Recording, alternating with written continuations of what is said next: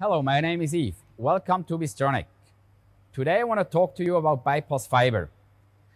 So, ByPos Fiber is changing our focal point to a different position. So here we have our material, here we have our lens, and here our beam. So the beam is going through the lens, being put here on a very small spot. We call this the focal spot. That's where we have the highest density of energy.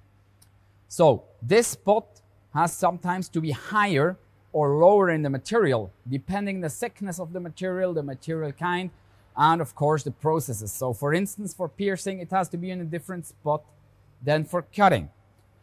So what we are doing, we are just taking this lens here, moving it up or down to a certain position to change that position of the focal spot.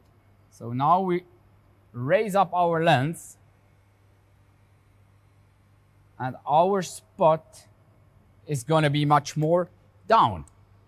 So this was just to explain to you what is happening. Of course, you have nothing to deal with it. The machine knows what material you're cutting, what thickness you're cutting, in which process you are in, and will automatically adjust this focal point.